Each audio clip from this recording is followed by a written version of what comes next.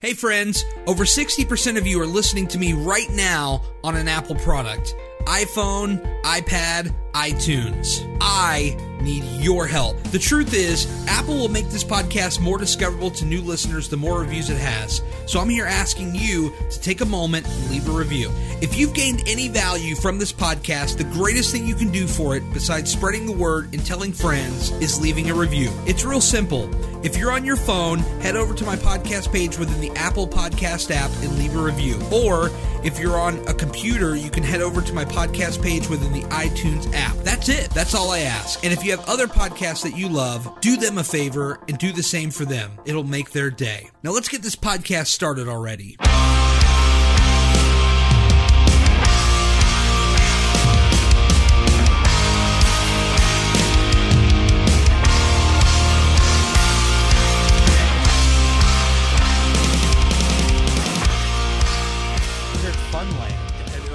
Been here before? I have been.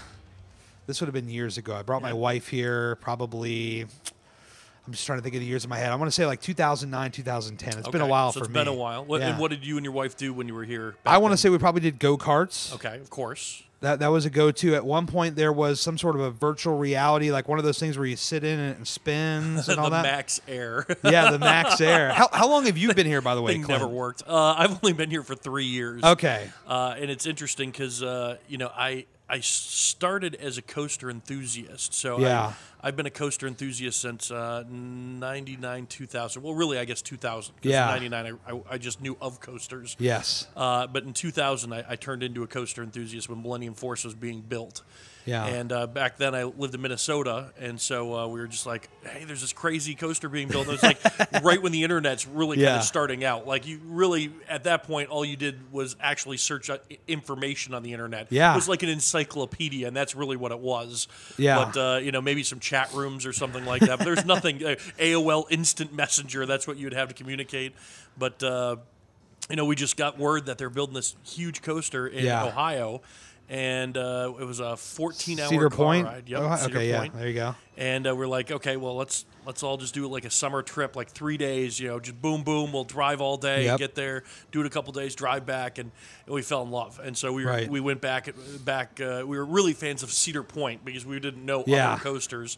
And then we just, I moved out here and discovered, hey, there's more than just, Ohio and Minnesota. Yeah. And now, we're just I've had a huge love for coasters for a very long time now. Yeah, I remember.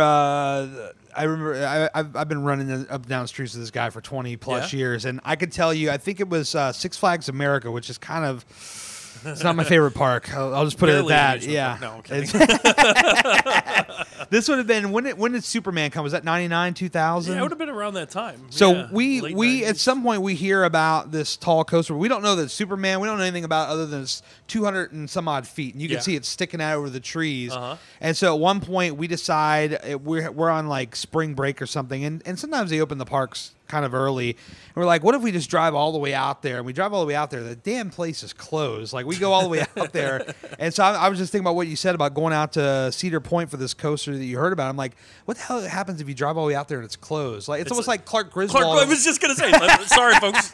Park is closed. Right? Moose out front should have told you. And then you just punch the moose right in his dumb face. Oh, man. Yeah, great movie. But yeah, I mean, and you gotta think back, like, in Clark Griswold days, like that, that probably was a common occurrence. Oh yeah, like if the park had to close, they didn't have the internet to get that word out. You had to call and find out if it was going to be open. You had to go through stuff. But we have a photography crew here, by the way. They take photos. Do I need to put my hat on for this? No. Okay. It's here. It's in the room. We'll get a picture of the hat. Okay, I hear this hat is very famous, by the way. I know the beanie is more famous than I am. So lens cap. Don't forget to take off the lens cap. I was going to see how long it took him to figure that one out. But. He's still new to photography. So what brings you to Virginia when you moved from Minnesota? Well, I was in radio. And so radio, yeah. Oh, I'm a big radio fan. Who are some of your guys? I'm not a radio fan. You're not a radio fan. You didn't like it. I was a TV guy. Like I wanted to be on camera and behind the camera. Yes. I wanted to be everything. Yeah. And in TV, especially in the late 90s, you couldn't do both. You had to do one or the other. And now it really is. You have to do both. Like, a reporter for like a Richmond station is probably their own cameraman. Like they have to set it up somewhere or do something. Yeah. But back in those days, I wanted to be everybody. And we, for my high school, went to a radio station. Yeah. And we did like our TV show from the radio station. I fell in love with it. I was like, I get to be the technical crew. I could be on air. Right. I could do all of it. And so I just bugged them for like a full year to get an internship. And they finally said, just stop calling and get in here because we can't stand it. God, I wanted to get into radio for so freaking long. I was always a fan of doing. I had to turn that flash off. It was killing me, man. It's my fault. I didn't tell him. But, I always thought about, like, wanting to get on radio. Like, in my early days of, like, podcasting, internet radio, it was always, how do I be like Howard Stern or, like, Bubba the Love Spudge or, like, one of these guys? And it's funny because, so I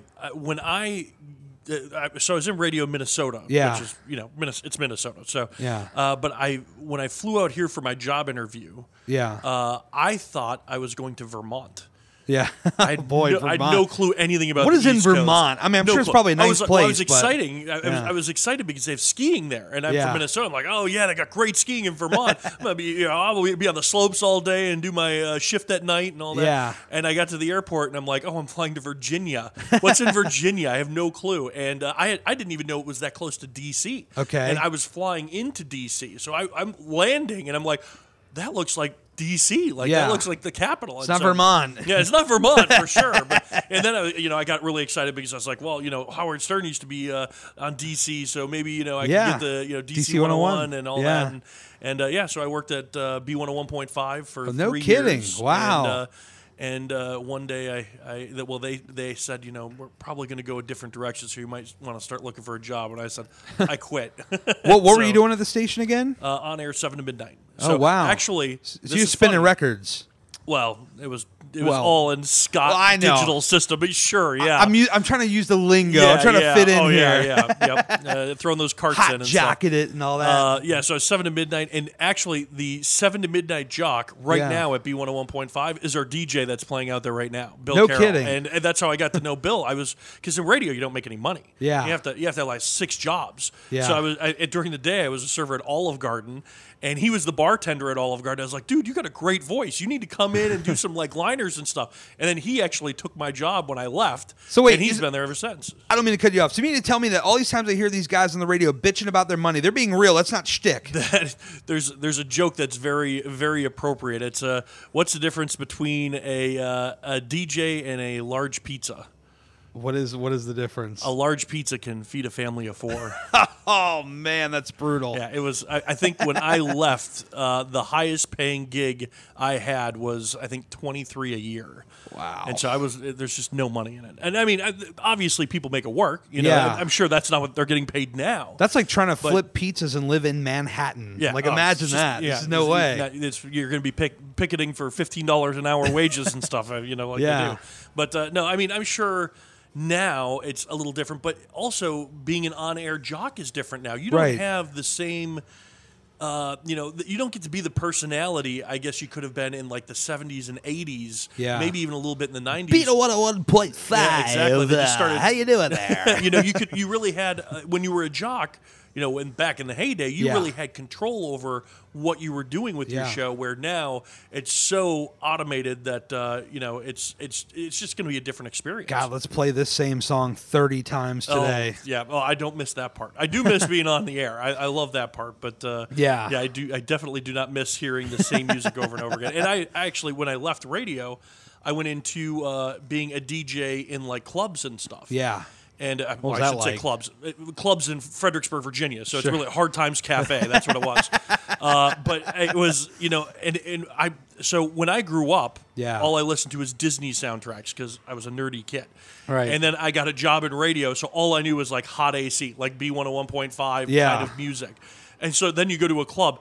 I don't know 50 Cent or Usher, or I don't know any of that kind of stuff. So I was terrible, and I only did like 3 gigs, and they're like, no, that's all right, but thanks. And I got into karaoke DJing, and I don't sing very well anyway. Oh, I love karaoke, but I loved doing the DJ portion and doing some dance mixes in between. And then I started getting the hang of learning the new music and stuff. And then, I went from that to, Hard Times. Down here, Hard Times is a big thing. I know they have it up in Maryland and stuff too, but it's not. I mean, we had Puddle of Mud at our Hard Times last night. No kidding. Yeah, so our Hard Times was huge. And wait, you mean like last night? Last night at our Hard Times here Puddle in town, of Mud. we had Puddle of Mud. Wow. So, I mean, when I left Hard Times 3 years ago, about 3 or 4 years ago, our company, Two Guys Productions, and he's still doing it. Like, he ran sound, Two Guys, Bob, he's my partner.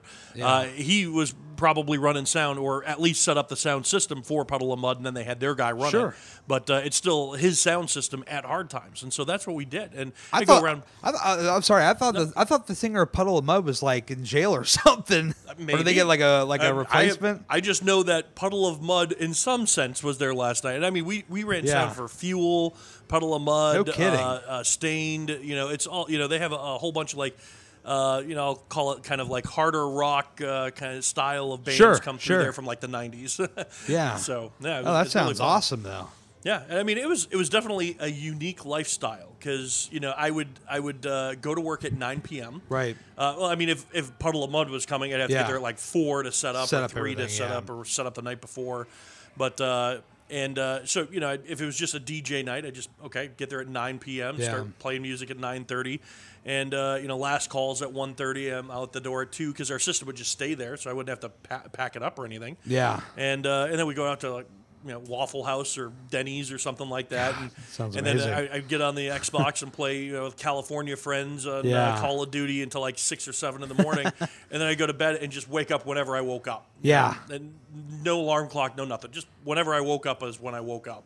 And I'd go back to work, Dude, I'm just blown away at the parallels right now. It's like a lot of people don't realize when they listen to this podcast that like when I'm talking to people, like this is the first time we're talking, right? Yeah. Like we just met today. That's There's right. no BS. And like you're talking about being in radio and like we're gonna get into all the theme park stuff. I'm like, man, this is a lot of stuff that I'm like really into. That's crazy. It's like looking in a mirror. and kudos to my buddy because here's the thing. Last summer, because I know a lot of people listening, they're like, oh, normally we hear a lot about weight loss stuff, right? Mm-hmm. So last summer, I went back to King's Dominion for the first time. I listened to that podcast today. So, did you really? I was no kidding. Hey, I'm going to go back and listen to the roller coaster podcast. Right. So, yeah. So, okay. And now I'm you've heard very the whole familiar. story. Yeah. So, when it comes to the walk of shame, yes, I'm a big guy. So I'm 310 as of this morning. Okay. And my peak, I was at 325. Big guys represent, by the way. Fist bump. Boom. And I definitely am trying to get on the weight loss train. But as you've talked about in your podcast, it's hard. Yeah. You bounce on, you're on it for a couple weeks, and then Zach brought in eggnog for me tonight. You know how much calories are in an eggnog? I can only imagine. It's 1,000 calories in a little Wawa, self-serving. The little serving. It was a little serving. It said 180 calories, and there's 4 servings in there. I was like, you got to be kidding me! How is this 4 servings? But and so the things that you have talked about in that podcast, I have gone through. I can't fit on Drop Tower at King's Dominion right now. Neither can I. I can't fit on Delirium. Volcano, if it was open, which it's not. Yeah. I couldn't fit on that right now if I wanted to. Barely made it on Volcano. Last year, I lost a good amount of weight, and I was able to get on Volcano, That's but awesome. Actually buckle myself in. Yeah. Which, you talk about the guys coming over and stapling you on, like jumping on the restraint to get you on. I've had that, I'm just keep jumping. You got this. Don't stop until you hear ribs crack. Yes. But, they finally get it buckled in. But last year, I got down to a point where I could buckle it myself. Oh, that's awesome. And, I was super excited about it. And, of course, things happen.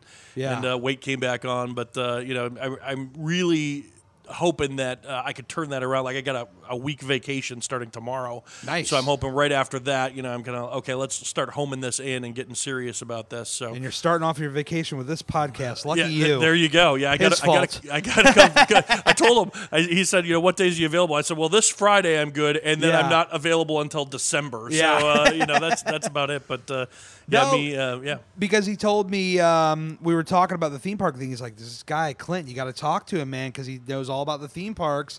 And you were talking about this past summer has been crazy going to the parks, which I think I talked about a lot in that podcast. And It's crazy. You talk about the walk of shame, like going on. It was Flight of Fear. Mm-hmm. This is 2010, Flight of Fear, and having to walk away. And there's people that are looking, and they look a little frustrated because you're holding up that ride. And it's tough, man. I like to say it doesn't bother me. I'll say that, sure, but it does. It's obviously embarrassing in the sense that you. I mean, I'm not worried about making them wait for me. I'm okay. I could care less about that, but just the fact that it's embarrassing just to myself. How could I let myself get this bad that I can't do something that I love so much? And it's been a struggle. When I lived in Minnesota before I moved here, I was 225. Wow. And I thought I was fat then. I was like, oh, me man, too. Girls aren't going to like me this way. I got to get down to weight, And then and there was when Millennium Force, there was an issue, not to Millennium Force, but the company Intamin had a death on a coaster up at I believe Six Flags New England. In the early 2000s, probably 2004, 2005, somewhere in there, and they had to tighten the belts on all those style roller coasters. Yeah. And I was like, oh, man, I'm going to Cedar Point in like 30 days. I need to get down to weight. And so I buckled. Like that night, I ran a mile. No kidding. I don't run at all. Yeah. And then the next night, I ran 2 miles. Like I was serious about this. And I cut a lot of weight, and there was no need to. Like I fit easily. Like the things they put online were not reflecting of what actually was happening. Yeah. And I that was probably the lowest I'd been when I lived here. But then, you put it all on. I'm a married guy now, so. Happy weight. Happy weight, exactly. So. I can't tell you how much anxiety I had, like, Googling different parks, like, let's just say Cedar Point, big and tall, or, like, I'd put that in the Google search and, like, see, like, some TripAdvisor, big boy seat, and see, like, what TripAdvisor forum or something would come up. Like, just the anxiety. We went to Six Flags in New Jersey. I love Great that adventure. place. Oh, my Love God. it. And that... I think for me, King Ka was the big draw for me because I'd seen it on like Discovery Channel. World's tallest coaster. Yes. Yeah. Seen it so many times. And I'm like, if I can just get there and ride that ride, I feel like, all this journey would be worth it. Mm-hmm. And luckily, that ride actually has very similar restraints to Intimidator. Yeah. It has.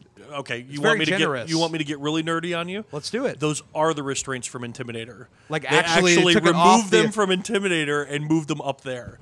So I swear to God, get out of here! I'm not joking at all. That's crazy. Why they're red, because they had used their restraints, and so then they bought the old restraints from King's Dominion, because King's Dominion now has like the soft restraint. Oh, I wish they put those on King Ka. Oh my God, because you get the head chop. It hurts so bad. But I'll tell you what, man, looking down, just that straightaway, right, and that launch is by far the worst thing. Most intense, yeah. The most intense, and you're going up, and the anxiety is just at an all-time high. Heart's beating. But, dude, when I got to the top, when I got to the peak, and they like to let you just chill there for a second. Yep. I remember my arms going stretched out like this. I'm on top of the world! Like, I'm going. I wish they took the picture from up there. Up I top. wish they had the camera. That's like, the up only there. way it makes sense is up top. Oh my God, that'd be an epic photo. So when I first did, so King Ka is the world's tallest and fastest, but the one before that was Top Thrill Dragster at Cedar Point, and still regarded as probably the better of the two coasters because it doesn't have the over-the-shoulder restraints. It's just a lap bar. Wow. But it also means big boys can't fit on it, so it's a tight coaster. Yeah. But the first time I rode that, I waited 16 hours. Wow. So it was 16 hours. It was broken. Okay. And we were there for our week-long trip. And like on day 3, there was somebody sitting in front of the ride saying, "Oh, we're not opening today." Well, the only reason why they put that person there is because it might open. Whenever there's someone there turning people away, that means they're staffing the ride to a point where, it could be open. Pro tip, folks. Pro tip. Yep. So we talked to, we got in line that morning, like right when they opened. And the guy was like, "It's not opening today." We're like, "Nah, then why are you here, buddy?" Kind of thing. And so we sat there, and by the afternoon, the maintenance people were saying, "There's a good chance we're going to have it open." And we bought Cedar Pointopoly from the gift shop, and we played like board games in line there.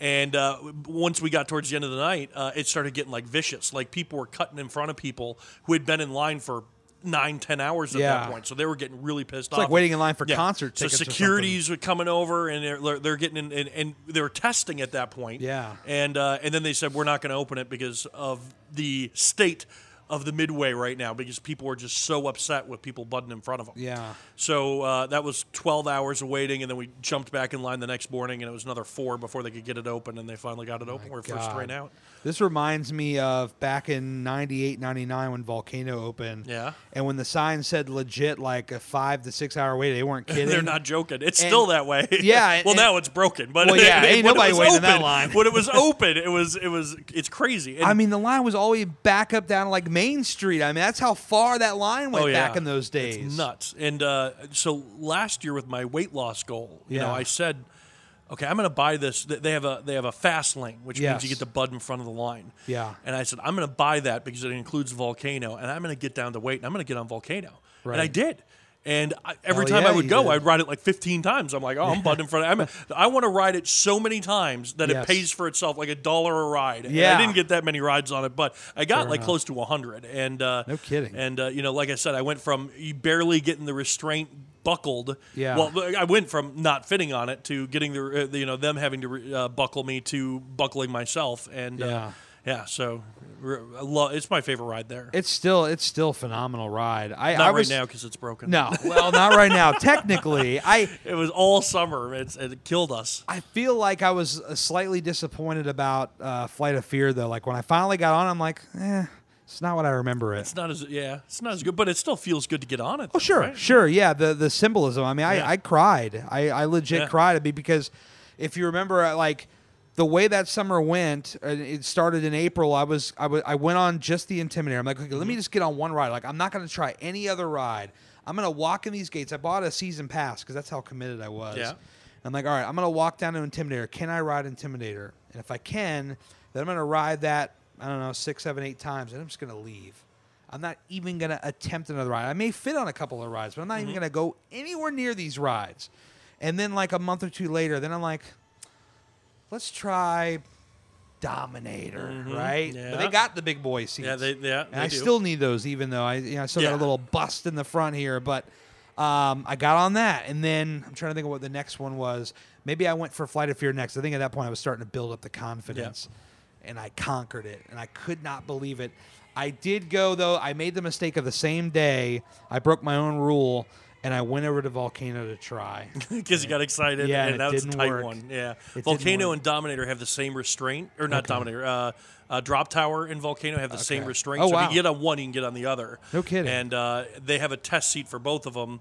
But the test seat... How accurate are those things really? It's going to be tighter than it would be on the ride itself. Yeah. And you don't have an employee pushing down for you. So that kind of helps when you have the employee... That's what pissed me off about Six Flags, because I actually went there this past summer, and I knew that I could fit on the Super. Like I got on Superman, everything went down nicely, but they weren't pushing hard enough, and they have to. I guess I'm just guessing they have to reach like a certain threshold. A light will come on, or something is signaling them. Yeah, and I just felt like they weren't even trying. I haven't fit on Superman in probably 10 years. Yeah, like I've lost weight, gained weight, lost weight. Yeah, but it's just. That's so tight. Yeah. And they put modifications to the restraint too, because again, that was Six Flags New England is where that death happened. Right. So all the Six Flags parks were like, oh no, and they all worried. Yeah, they went overboard with clamping down the restraint. So it's difficult, especially for a tall person. Well, tall and big. Once you get into that, it's impossible. I went to this is heartbreaking. So I'm going to Disney next week. It's part of my vacation. It's a working vacation. I'm going to IAAPA, which is the trade show for amusement parks. Okay, that's where B&M's going to be, and Intamin, and you go and you buy roller coasters. And I'm going for work here for FunLand. But I also go down to have fun. And I've been going to IAAPA. I've only worked here for 3 years, and I've been a fan of the industry for so many. But I've been going to IAAPA probably for 15 years now. No kidding. On my own, and now I get paid to go, so it's great. No, that's awesome. Yeah. But so I'm going to Disney, and I was like, oh, well, me and Sherry, my wife, we got to get Disney shirts. Sure. We got to Disney it up. And she hates Disney, by the way. She loves Universal. Universal is nice. She found a T-shirt at Kohl's that said, I'd rather be at Hogwarts. And she goes, I'm wearing this to Disney. I said, no, you're not. You cannot wear that to Disney because they're gonna kill you. No, but she was like, oh, they got some great Disney Christmas shirts here. And I'm like, oh, that's it. We're going to a Christmas Disney party. Yeah. I'm going to get a Christmas Disney shirt. And I get there, and I'm like, double XL. There's nothing that's going to fit me. And so I'm going through, and they're like, nothing at Kohl's. And I'm like, okay. okay, well, let's go to the Fat Boy store. Let's go to Walmart. They got something for me there. I don't have any graphic tees anymore. They got rid of all basketball shorts and flannel, and I'm like, what? That? What am I supposed to do with that? So I go to, I'm like, okay, let's go to Target. That'd be a hell of a '90s mixtape, though. Flannel and basketball shorts. I'm like, the girls section is half of Walmart, and then the guys section now is just basketball shorts and flannel. Like that's all you get. And so then I'm like, okay, I'm gonna go to Target. You know, it's the expensive Walmart, and I get there and they don't do XXL. So I'm like, where am I supposed to buy clothes now? I'm gonna wear a potato sack or a pillowcase or something. I don't know, but so I'm kind of bummed about that. But that's again, you get frustrated about that. I'm walking around going, I can't even buy a shirt, because it's By the way, cheap plug.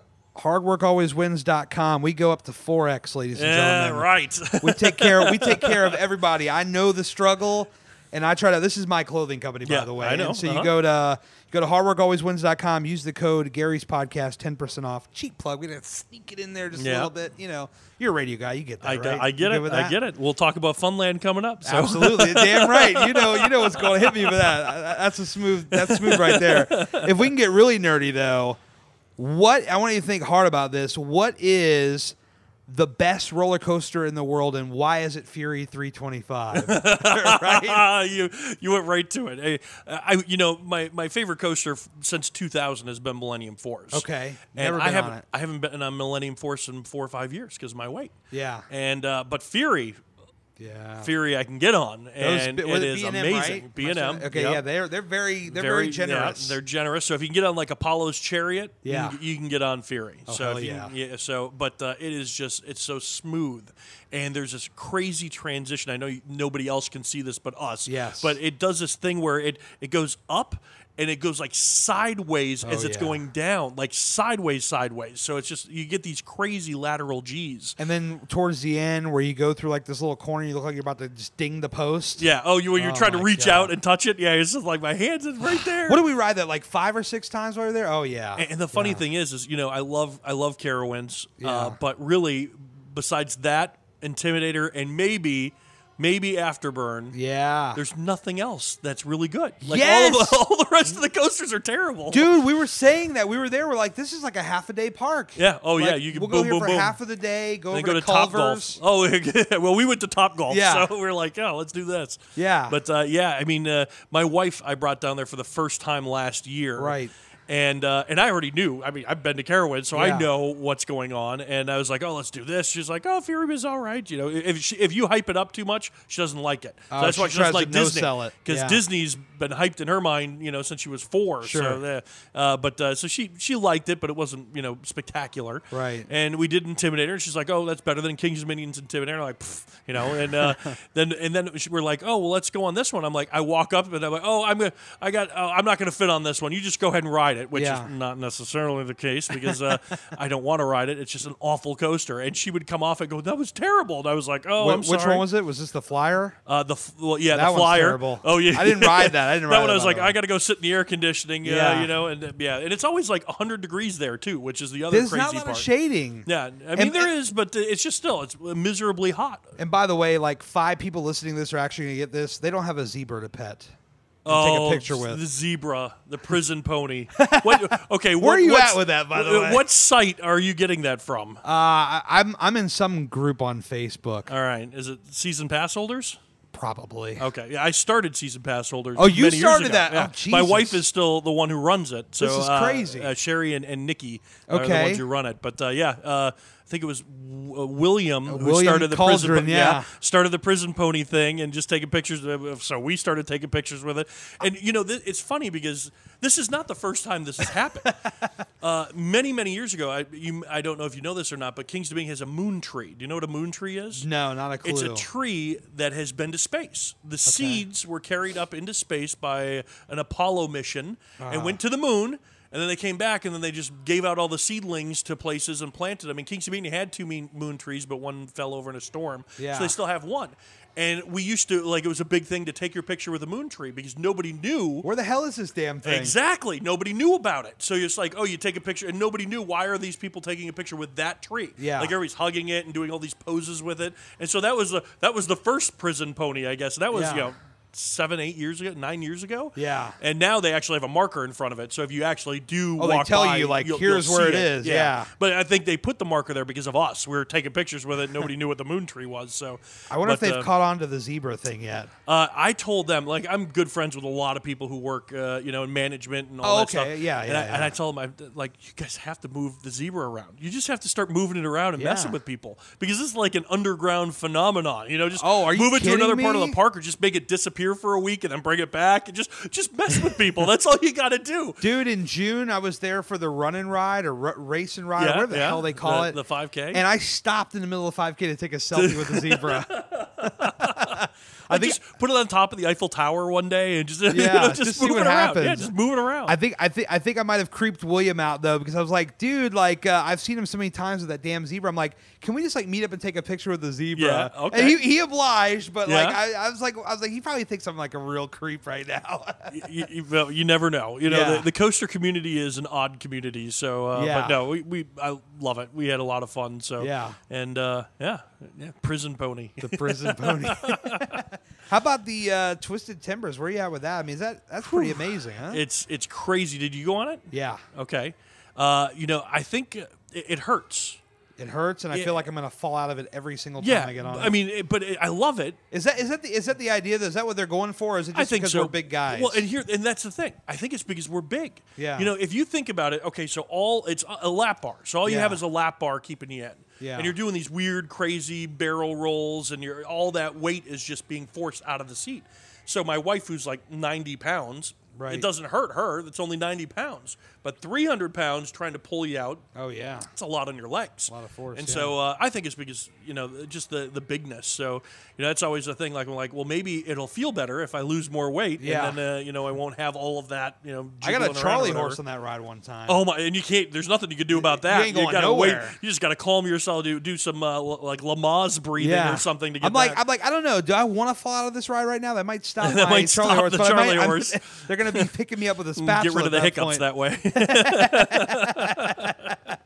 But no, it's an amazing ride. I mean, I love the hurler. I don't care how rough it is. Forever, I loved it because when I first went to Kings Dominion, I probably went as a kid. I'm fairly certain of it, like in the 80s. But in '94, a classmate of mine, I was in the 6th grade. We had just got out of the 6th grade, and he took me down there. It was like my first time that I went down there and remembered it. And that was when Wayne's World was Paramount. Oh, yeah, of course. A lot of people don't like the Paramount era. I like it because it's rose-covered glasses. That's when I Klingons and stuff like that. I love that. I love that. Days of Thunder, as simplistic as that ride was. I have a poster of Days of Thunder in my office at work. Wow. That's how much I love that movie. But the hurler, man, I always had like this special affection for it because it was the first roller coaster that I've ever been on. The first? The absolute first, because I was terrified of them. Yeah. Usually you kind of start small and work your way up. That's a big I went coaster. right for that code. That was the first one ever. I told him I would not get on Anaconda because it went upside down. That was like 2 or 3 years later. That's what everybody says when they're 7. Yeah. That goes upside down. I can't do But the hurler was fair game, man. And when they tore it down, I was a little heartbroken. And I knew it was rough and all that stuff. Well, it's not tore down. It's there. Yeah. It's just there's another coaster on top of it. Yeah, when they made it a little taller. And all that stuff. I mean, I think that's a great way to say goodbye to a coaster like that, though. Yeah. I mean, it's still there. Yeah. I mean, the basic layout of it is still And you go to happening. Carowinds and ride the OG right there. Yeah, and there's another park, too. I want to say Kentucky Kingdom up, and they have one that's the same layout, too. Yeah. I think it's reversed, if I remember correctly. I've been out of the amusement nerdy industry for too long. I've been working here and don't keep track of all this stuff. But there was my first coaster was like a wood coaster in Minnesota. It was a big, it was bigger than the Scooby-Doo coaster. Yeah. But not as big as Rebel Yell. A little smaller than Rebel Yell. I think it was 90 feet tall. That was my first one. Sure. I don't remember anything about it other than I remember like I was sitting on it and my mom was off to the side. We waved at her. That's all I remember about it. Right. But definitely remember saying, "Oh no, it goes upside down. We can't do that." Or my mom won't let me do that. Yeah. That kind of stuff. But there was one time my grade school or middle school was leaving Valley Fair in Minnesota, and they had a ripcord. Do you know what that is? A sky coaster. No. It's like the King's Dominion has one. It's a big arch, and they pull you up to the top of it. 3, 2, 1, fly, and you pull the cord and you fall. Oh, okay, yeah. Yeah. So they had one that's 200 feet in Minnesota. This was 95, 94. Terrified to do that, by the way. Yeah. Oh, it's like you looked at it as a kid. You're like, there's no way. But I was like, oh, being all cocky, like, oh, I would ride it, but we got to get on the bus. You know, you got to be on the bus now. So, and my math teacher said, you would ride that? And I said, well, yeah, but we got to get on the bus. I would so do it. I got my money right here. Let's do it, but I can't. We got to get on the bus. And he's like, I drove myself here, so we could go do it, and if we missed the bus, I still give you a ride back. And now I'm locked in. Called you out on your bullshit. So I did it because I was like, well, I'm not going to show my true colors. And I was almost crying when we were going up. No but it was the kidding. best ride of my life. Like, I do it every time. Anywhere I can go that's cheap enough, I'll do it. Oh, man. I love it. But, I need And to... I didn't miss the bus. I know. You didn't miss the bus. It's an important part of the story. I didn't miss the bus. There. I got to tell you, I thought I was going to do it this past summer. I didn't make it on there. But maybe 2019. And you know what? It's good for big people because there's not really a weight limit. There's a weight limit for all three of you. Yeah. But, I mean, even you and 2 other decent-sized people are going to make it. I think it's like 800 pounds or something like kidding. that. So, like, for instance, you and I, we could be paired up on. Oh, yeah. And the heavier you make it, the more you're going to soar on the other side. So it's a good ride. I'll meet you down there. I got my wheels turning. Maybe we should... I don't know. I need somebody to toughen me up and take me over there. And so I heard you want to do skydiving. You haven't done that. I haven't done that yet because there's a weight limit to that. I think it's around 250. Yep. Back when I moved here, it was 225, and I'd skydived twice. Even lower, yeah. But now I think it is around the 250 mark. The tandem, you could, if you wanted to learn how to skydive and jump by yourself for the first time, you could do that. But it's I feel like crazy dangerous and crazy expensive. So. But yeah, to do that tandem flight, the cheap one, it's you got to get down to that 250 mark, which it kills me. Like so I went on a cruise. I do cruises a lot, which are really terrible for people. I've like never me. Done those. All it is, it's just a floating buffet, and it's good food too. It's not amusement park food. Yeah. It's delicious food, and it's free. And my thought process is, well, if it's free, you got to eat as much of it as you can. Well, of course, you got to get the money's worth, right? That's the idea. Royal Caribbean it's the only cruise line I do, and I do it once a year or so. They have like a fancy dinner every night where everybody sits around and tells their stories from the day. Oh, what did you do? Oh, we went to do this and that, and you talk about all the stuff you did. And when you sit there, the first time I went, I was like, oh, prime rib. Yeah. Or I could have a lobster tail. I don't know which one I want. And the guy goes, you can have both. I'm like, really? And he goes, you can order whatever. We'll bring out whatever you ask for. And I said, well, I want 2 prime rib and a lobster tail. So they brought out 3 meals. Like not just 2 pieces of prime rib and a lobster tail. Whatever the meal was, they just brought all 3 of them out. Right out there, so, you look like an idiot with 3 plates in front of you, but you had 2 pieces of prime rib and a lobster tail. That's strong. That's strong right there. But the story I was getting at is I lost again. It was going on this kick. I need to lose weight. Yeah. We went on our honeymoon to Lebedi, Haiti on a Royal Caribbean cruise ship, and they have this huge zip line that goes over like a bay.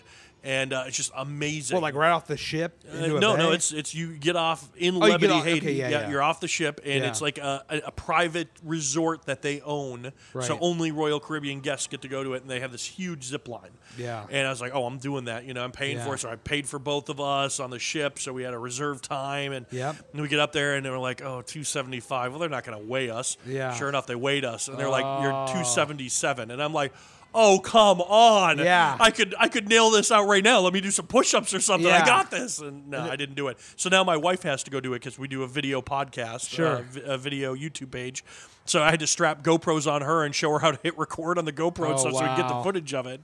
And I sat at the buffet. This is before the days where you could just talk to the GoPro. Start exactly, recording. Yeah. Start recording. Yeah, that's not the way that works. So, but she went in and did it, and she was a trooper. She did not want to do it by herself, but she did, and we got some great video of it. Got to put it up on our YouTube page. So, but it's just that stuff kills me though. It's like.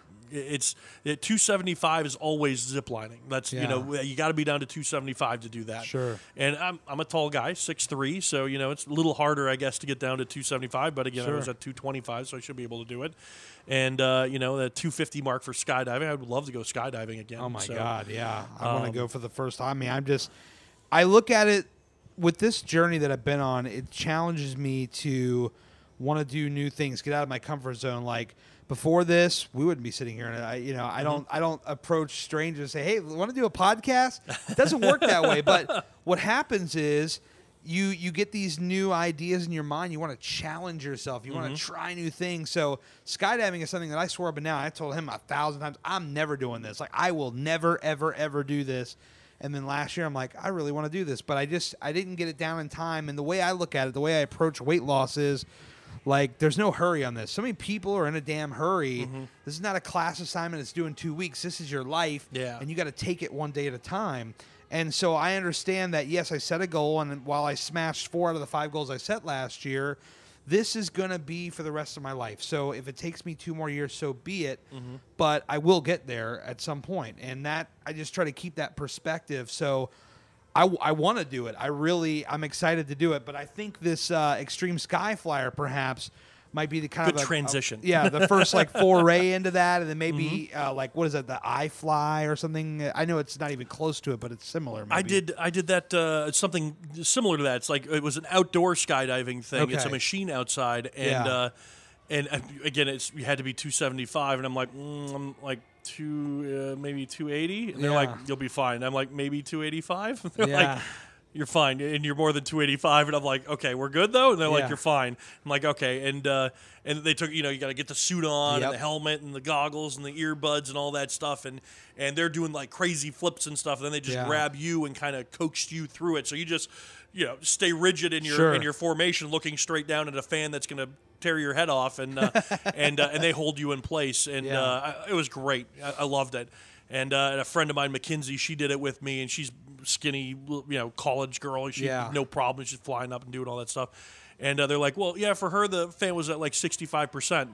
Yeah. I was like, well, you said it. Now you got to say what it was for me. And they go, it was at 95 to 100. I was like, of course, yeah. The secret to those things, you got to go like early in the morning. As far as like weight, I remember when I used to weigh myself, I would weigh myself first thing in the morning. I hadn't eaten or drinking a damn thing. Like I want to see what is the lowest. Like you'd work out the night before, and you wake up the next morning because sleep knocks off a little bit. I don't know how that works. I'm not a scientist or a doctor or any of this stuff, but you wake up that next morning, you haven't eaten or drinking nothing, and you go straight to it. And every morning. That's what I still do. Trampoline parks are awesome for cardio, by the way. Oh, my God.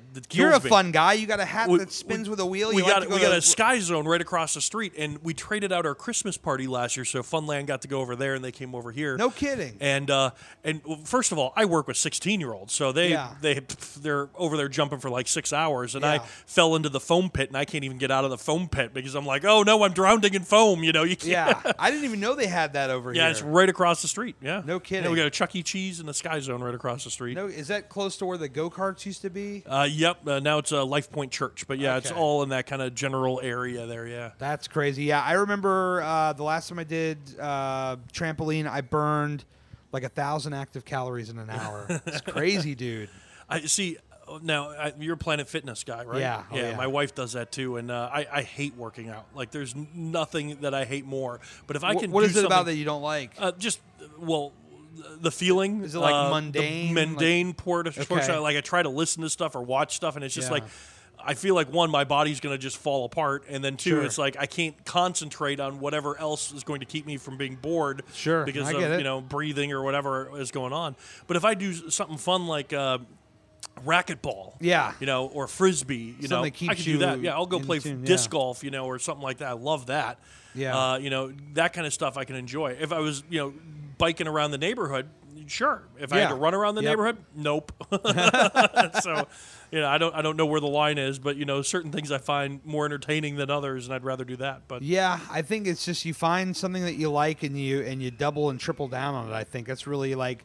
For me, I started on the treadmill. I know that gets boring, but like I get lost in YouTube videos, and that's where my mind I get lost in a video. The next thing I know, an hour has gone by. I'm like, whoa. That would not happen to me on the treadmill. I'd be like, 3 minutes. Oh man, I feel like I watched like 7 cat videos. But when I started, I was just walking. Like I wasn't even running. And this is what I tell people all the time. Like they want to get started. I say you don't have to go. Don't go full in there speed and be ahead. Yeah, start slow. It was a week or two before I even increased the speed at all. Or if you want to go slow, hit up the incline a little bit. And that's the trick where you can kind of trick your mind to do more. And that's what worked better rather than because every other time that I tried it was always, you know, oh, you have to do it this way. Or you have to do it that way. Well, no, I don't have to do it anyway. I do it my way. The thing that I hate about any weight loss is when you start talking about weight loss, then everybody has an opinion. Oh, of course. And that drives me crazy. You know, everybody's going to have something that's going to work for them differently. Of course. People are going to commit to things differently than you know, other people. Like some people are going to want to be 100% or nothing. You know, they're going to eat only vegetables for a month, you know, and then other people are going to, you know, they're going to have their own different ways into it. And you know, obviously when you do all these different diets, you go on for a couple weeks and you get off. And the one that I think works best for me is just counting calories. Just, you know, okay, well, maybe I'm not going to eat portion control. A 6-foot sub from Subway today. I'll just go and eat a foot long or a 6-inch or a wrap, you know. And you know, it's been great because my wife has been making me lunch, which if it's there, I'm going to eat it, and then I'm not going to go out for lunch wherever around here, Chick-fil-A or whatever. So that's actually been helping because one sandwich and a little bag of chips is portion control. Of course. But, you know, my mind sees, oh, I'm going to eat lunch, and I just whip out my little lunch box and eat my lunch. So and I'm glad you said that about all the different diets and different weight loss and all that stuff. That's where I feel like I come in and I try to talk to people because I operate on 4 pillars: patience, consistency, hard work, and love yourself. And if you got those 4 things, you can do anything. And that doesn't just apply to weight loss. That applies to everything. And I feel like that is universal. Like it's non-negotiable to me. If you have those 4 things, you can achieve anything. You can run a business. You can lose weight. You could take over the world if you got the 4 pillars. And you know, where all these different diets and weight loss programs differ, these 4 things stay the same. Because if you're patient and you're consistent and you work hard and you believe in yourself, if you love yourself, man, you can take over the world. That's right. I really believe that. And so that's what I think gets lost. There's a lot of fad diets, especially like on Instagram. That's where I hang out mostly full-time is Instagram. And, you know, God bless them. They have their things they want to try, and that's fine. I understand it. But I just try to tell people, no matter what you do, like, I want you to go and do what you feel. You research this. You want to try this, great. But try to operate on these 4 pillars. If you have these, anything you get on is going to be successful. And that's how I truly believe. And the advice for the people watching people diet is just cheer them on. Yeah. Don't try to give them the advice unless they're asking for advice. Don't give them the advice. But if they're just saying, "Hey, I'm down 3 pounds. I'm counting calories and do that," and you don't go in there and say, "Oh, well, no, you should be doing this or you should be doing that." I hate that. It drives me crazy. Drives me crazy. I tell my wife, I'm getting ready to do a weight loss post. Watch how many advice posts get in the next 10 minutes. It happens. Like yeah, you're right. You're right. The moment you post anything specific, people will jump in there. And I mean, I get it. They mean well. It works. Yeah, it definitely they mean well. Yeah. That's for sure. And again, everything's going to work different for everybody. Some people need way more structure in their diet, and some people are just going to count calories, you know, and try to take it a day at a time. I just get off on watching other people win. That's how I look at it. You know, other people are successful. I love it. I can't get enough of that. In fact, I mean, that is quite the opposite of the person that I was even 5-6 years ago. But now it's like I want to see everybody win. I want to see everybody succeed. So I'm with you, man. I like exactly what you said. You go out there and you root them on. You don't try to critique it. If they want to ask you your opinion, give them your take. Cool, but just cheer them on. Yeah, I love that. Yep. I love that you said that. Yep. So let's talk about this FunLand. We're hanging out in FunLand. We're in a what did you say this was, a party room? Well, it's a conference room. This is a little fancier than our party rooms because we got TVs and tablecloths and stuff like that. But curtains. Yes. Well, the curtain is divided. We got another same thing, mirror image on the other side, but set up for employee orientation. Probably good for audio because it bounces off. Yeah. Well, I don't know if you're they can, quite the visionary. There. Yeah. If they can't hear already, but we got the loud music. It's Friday night. Yeah. Here, I hope there's not like a DCMA copyright strike against it. It just keeps flagging. That's really nerdy, by the way. But yeah, we got our FunLand crew out there doing games with the kids and stuff. So you hear them talking all the time, and Bill Carroll's up there DJing and stuff. But so if someone's never been to FunLand, now first of all, is this a chain or is this just? This is the only one. So for somebody that's listening, let's paint the picture. You're in radio. Let's paint the picture. What I think we should do first is can we pause the podcast? Are we allowed to do that? Sure. So what if me and you pause and we go through real quick and we play some stuff and then we come back and talk about it? You want to do that? Yeah. You got some time? We could do that. Yeah, I got all the time in the world. All right, let's do that. Let me hit pause. So FunLand. Yeah, now we can talk about FunLand, right? Wow, people in the podcast, it's like instantaneous, and now we're back. It was.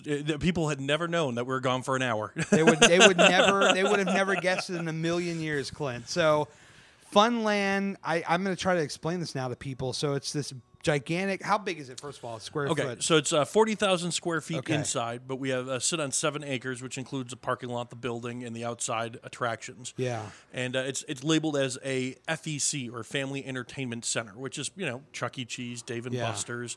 We're kind of in between all that. Dave and Buster's is an arcade that may have an attraction here or there, but most of them are just arcade games. Yep. We have 18 rides and attractions, so inside and out, go-karts, mini golf, batting cages. We just rode our roller coaster. Yeah. We got rock climbing walls. We've got virtual reality, bowling, laser tag.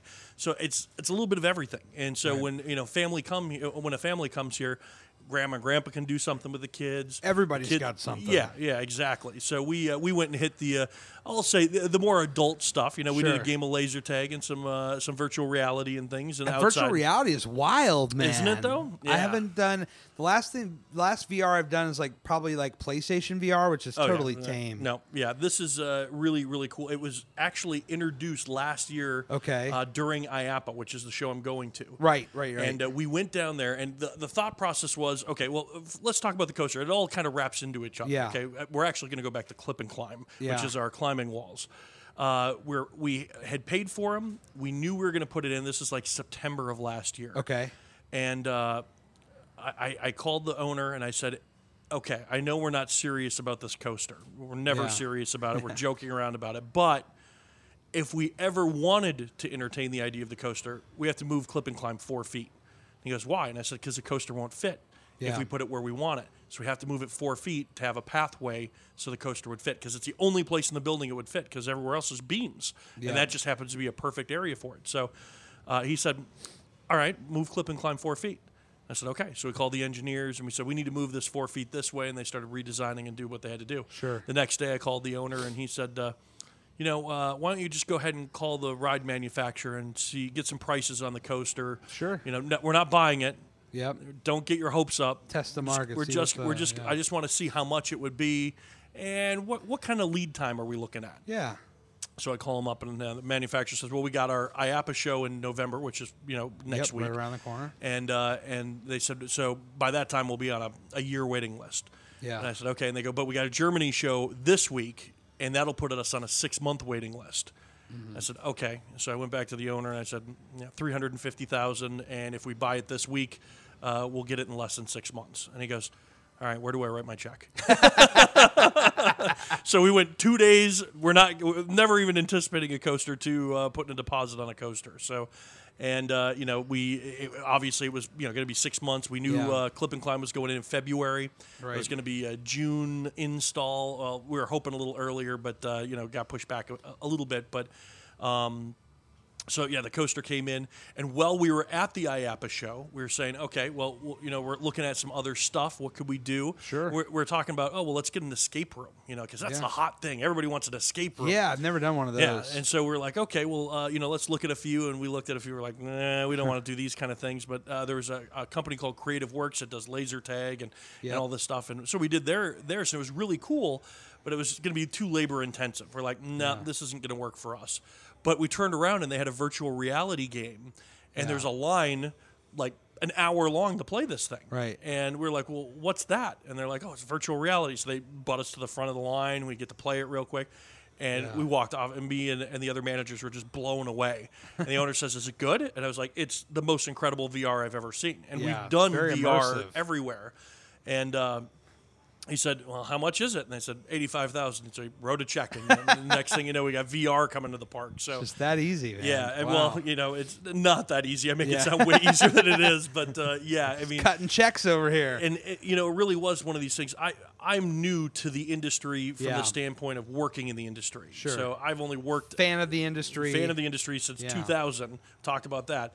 But working in the industry, I've only worked here for coming up on 4 years. I've only been general manager for a little over 2. Right. And it's definitely taken big steps to get the owner to trust me in the sense that he's going to write a $350,000 check for a roller coaster. So, now we've got this go-kart project. I was talking to you about that $1.2 million, and it's going to be the first multi-level go-kart track in Virginia. That's so crazy. Really exciting. They have one out at Jolly Rogers in Ocean City, Maryland. Okay. Big, I haven't been there in multiple years. level, craziness, but nothing anywhere close to here. So that's the closest. Right. Otherwise, you have to go to Pigeon Forge, Tennessee, and that's the next place where they have double, crazy go-karts. So I was going to say on the side note before I forget, so the VR, we did that. I mentioned the last thing I did was PlayStation VR. I think there's one game I think you should try if you ever get the opportunity. There's like this monster thing, but it's based on like a roller coaster car. And so you go through like this haunted house and you have to like shoot monsters that are trying to kill you, but you're on like a roller coaster. A roller coaster car, yeah. And you're going through like there's dead bodies hanging from the ceiling that you have to like duck. You have to actually duck. And oh, wow. It's all, I think you would dig that. The name, there's probably like a few people that are probably screaming at their radios right now or their phones. It's this. They know what it is. I can't even think of it right now, but it's awesome. We're getting way off topic now, but do you have Netflix? Yes. Okay. Have you started watching the The Haunting of Hill House? I have not. Oh my God. Okay, so this, first of all, it's an amazing show. Yeah. If you like horror movies, you'll love it. But it's a really good show, and they do some crazy, twisted plot points. I can't even.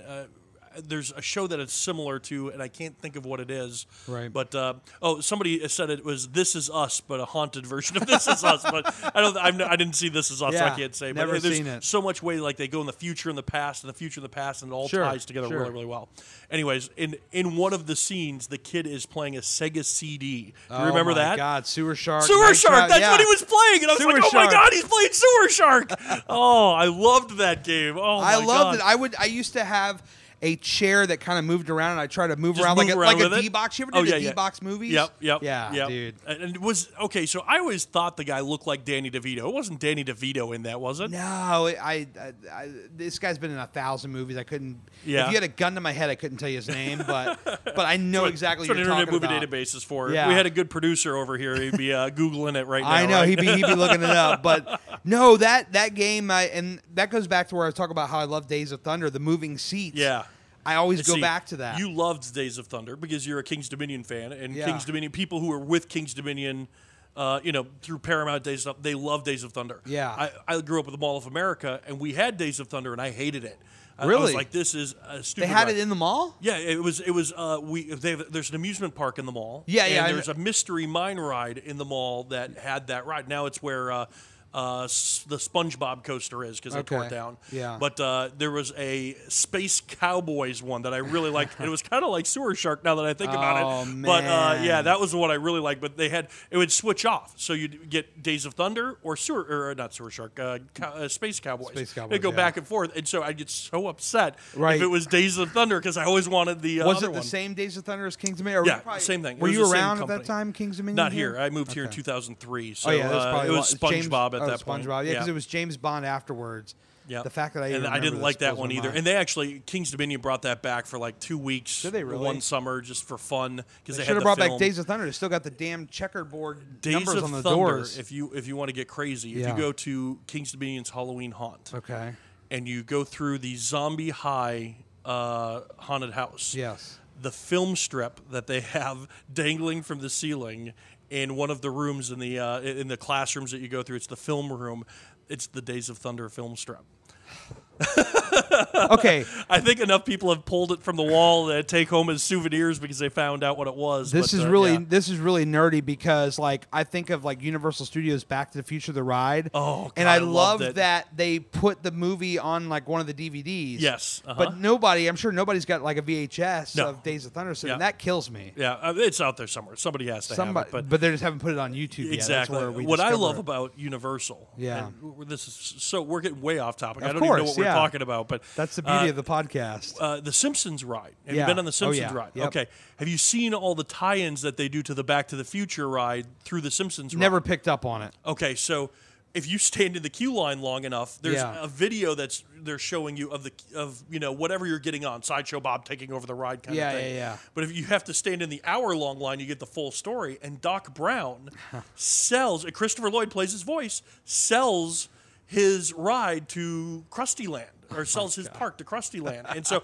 he's tied into it a little bit by him saying, oh, it's your ride now, leaving or whatever. And was it like Doc Brown Simpson's guy? Or yes, is it like Doc Brown Simpson, nice. and doing it's not live action to cartoon. No, okay, no, yeah. And so he sells it to, or gives the keys to Krusty the Clown, and he does whatever, Krusty Land or whatever. I wonder if that video's out there somewhere. It has to be. It's probably still active, that video. Yeah, and I know we have the ride video of The Simpsons on our YouTube page because it was a press release years ago. No kidding. And we put it up, and it's one of our highest grossing videos. It's no way kidding. up there.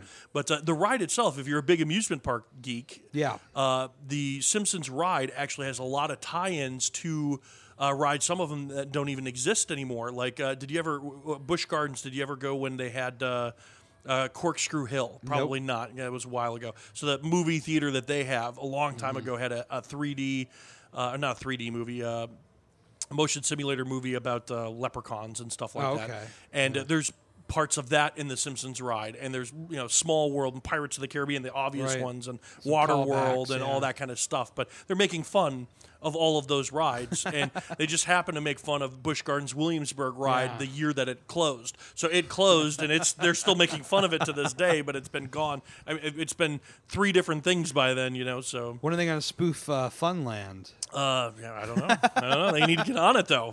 I'd be honored. No, we walked around, and I got to tell you, looking at that coaster, I think I told you off the mic, I was like, this coaster, if you didn't see it in motion, if you just saw the car sitting on the track and the layout, it's like a figure 8, right? Yep. And it's like every beach or little carnival, little rinky-dink carnival-looking coaster. That's what you think. Yeah. And then you get on this damn thing. Yeah. And it starts spinning you around, and when it picks up speed, going over the hump and back around the corner, and you're just spinning. Yeah. That thing takes the wind out of you in a good way. Well, yeah, and you have to, so if you balance the cars like we did, we don't spin very much. Yeah. So if you balance it out, but you were off balance because there was one person sitting with you, but they're sitting on the other side of you, on the same side. So that throws it off, and you were spinning 6 times more than Andrew were. So it was, I think he crazy. prefers not to spin. Yeah, he didn't want to spin. That's why I sat where I did. Otherwise, we would have been crazy spinning too. Oh my God, yeah. Call the paramedics. And it's funny because the first reaction you guys had, we went from shaking hands for the first time to podcast in 10 minutes. Yes. But we were walking back, and you're like, oh, there's a roller coaster here. You were shocked because again, it's indoors. You don't see that everywhere. No, and it's a fairly good-sized coaster for an indoor coaster. Oh, definitely. So. And you get, what is that, about 3 minutes, roughly? Yeah, well, it's a 4-minute ride. 4 minutes. So you get between 9 and 10 circuits depending on the weight distribution in the car. Right. So but it it's feels right a lot longer. I mean, it feels like we were on there for 10 minutes. Yeah, it feels like you're like, okay, I get it. Yeah. You can stop now. Yeah, that kind of thing. Oh, no, I didn't want it to stop. Yeah. Well, and the kids don't either, so that's why we give them a 4-minute ride. So. Is there like a hack where we could come in the middle of the night and just run it all night long? So does that even exist? There is, on the control panel, there is a timer on and timer off. And if you turn the timer off, it's not going to stop until you tell it to stop. Wow. So, yes, there is Do a lot hack. of rides have that? No, none of our rides have that. It's the only ride that has that. So, some of them, okay. So, what would it is? No, Scrambler has a timer on it. I'm trying to think which one. The Tilt-A-Whirl and the Roundup outside, they have a light timer, which means when the light goes off, then the operator's supposed to stop the ride. Right. But if you just let it they could let it run as long as they want. It's just going to keep going. That brings me up a time because God forbid we've gone on enough sidebars here. Why not another one? I was at a terrible carnival in a parking lot of since Springfield shopping center, and that ride where you go in the spaceship and you stick to the wall. Gravitron. Yeah, Gravitron. Yeah. And I think that's exactly what it was. And that guy, whoever's running that ride, he just let it go. And there's parents ready to fight this guy. Kids came out throwing up. Probably wants people to throw up. Yeah. No, there was kids in there, and the parents were screaming and cursing at the guy to stop the ride. And he had that thing running for about 10 minutes. He wasn't even listening to him. He was just tuning him out. Yeah, you got the music going in there and all that stuff. Yeah. So. Oh my God, that was crazy to think about that. But no, I always wondered about that because I always thought of let's take a ride like King Ka or Intimidator or one of these. I always wondered personally how long could I stay on? Now, Intimidator, my record in one day is like 25 rides. Oh, wow. That's a good chunk for that ride, too, because that pulls a lot of G's. I mean, because at that time, that's all I could ride. Yeah. So I'd say, okay, I'm going to stay here for 2 hours. I'll grab lunch. I had the meal plan. But I'll ride it as many times as I can before the lines start building. And this was like April, early May, before they really started getting packed. And so, 25 times. And I was wondering, I was like, what if I just had the keys to the castle? And they said, you know what? If you want to sit on this ride for 8 hours, be our guest. We're going to let it run through the cycle, and you just sit on it and go on. And I wondered, like, how long I could really go. I used to run a coaster enthusiast club called Coaster Crew. Okay. And we had a charity event called Single Riders. And the theory behind this event was we would fill empty coaster seats for charity. Right. And we'd gain awareness because we're sitting with people we don't know, you know, and we have our coaster, you know, Give Kids a World coaster shirts on and single ride. And we did it at Kennywood in Pennsylvania. We did it 2 years there, and then we did it 2 years at King's Dominion. And it's just that's what you're doing. You're riding back to back to back because there's always empty seats. Of course, so you're riding every single time. You're riding until you're like, I can't do this anymore. I have to stop. How long did you go? Me, I was on it all day. Like I wouldn't get whatever ride I was on. Right? Yeah, I would just stay on it. But you know, other people. I mean, it's funny too because they'll do film shoots. Like amusement parks will do film shoots. Yeah. And I remember Busch Gardens and this one. It was a Griffin. They were opening the Griffin, and they needed actors. So they hired like a family. This is the family to represent the park. They're going to be in the front row, and they got to ride. And so they have to ride like 15 times to get every angle, every shot. Yeah. And every time I would go, they're like, okay, we're going to have a crew, a B crew, and a C crew. And I was always like the C crew, just like in the background. Look, there's a roller coaster pointing.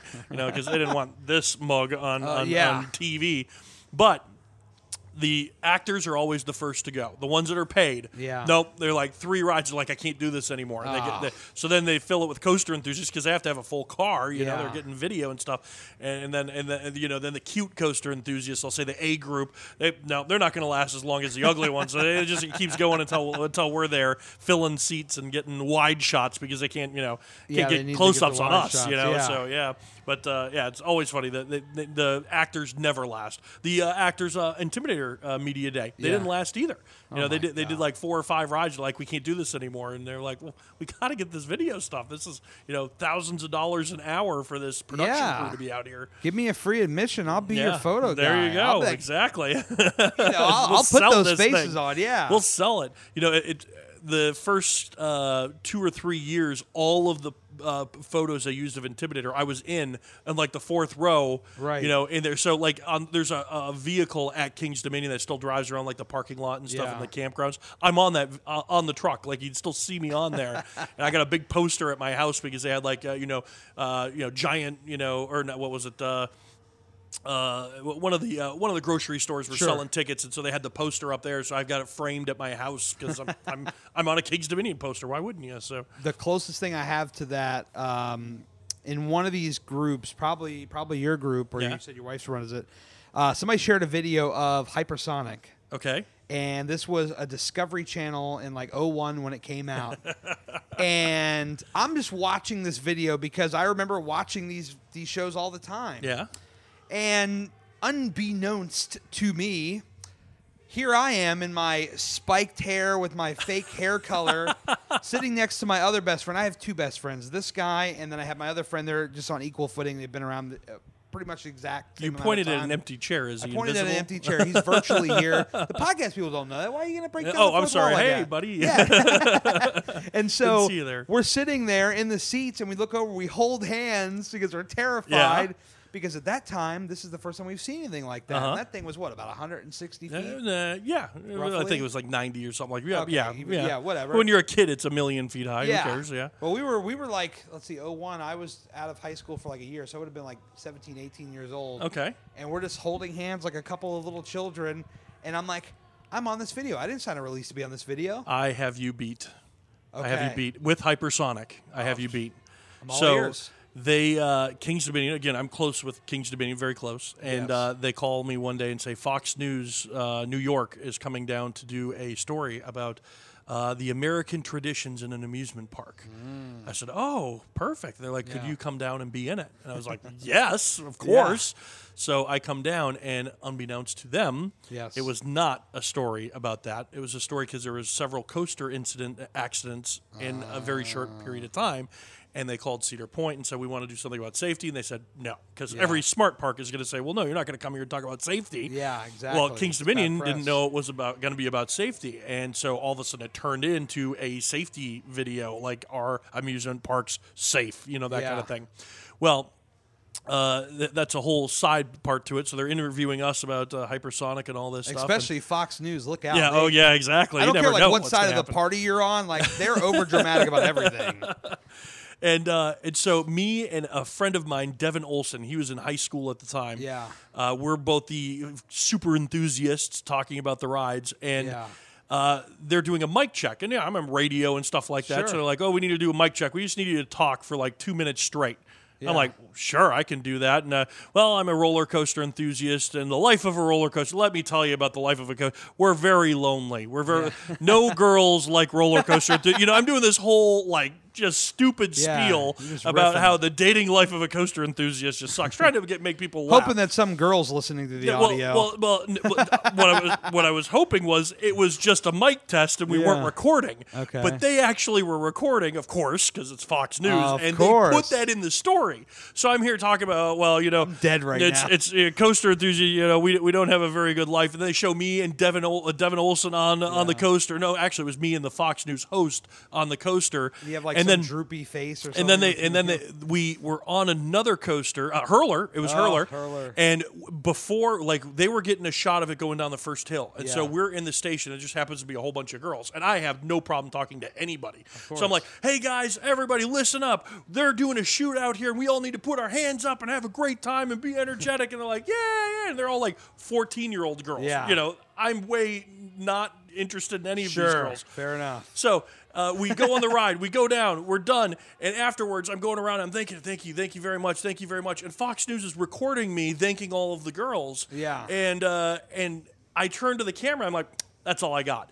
And they put that in after the, coaster enthusiasts, a lonely life. And then it's just me like, that's all I got. And a whole bunch of girls standing around. Yeah. And then but at least they have each other and their common goal. And then they spliced in a shot of where they were like, we need you guys to walk towards the camera. No, that didn't work. Walk back and then walk towards the camera. They have us walking off into the sunset because they recorded us walking back to, position 1 to come back at the camera. And it's me and Devin in slow motion walking. So it made us look like we were gay. I was like...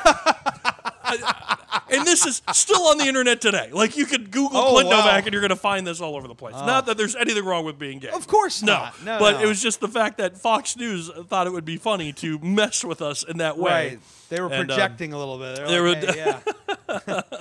They were getting all sorts. This was definitely not a story about the American traditions and amusement parks. No, they were trying to all over the place. Dramatize as much everything. As they could. Yeah. Everything. But I think you got me beat on that one, Clint. Yeah. So there you go. It was a little bit on hypersonic because we wrote it together. Me and the Fox News guy. Yeah. And it was on the reporter. I didn't know the reporter, but I guess Devin knew the reporter. Yeah. But it was on the guy's still on Fox News. Right. The show that we were on.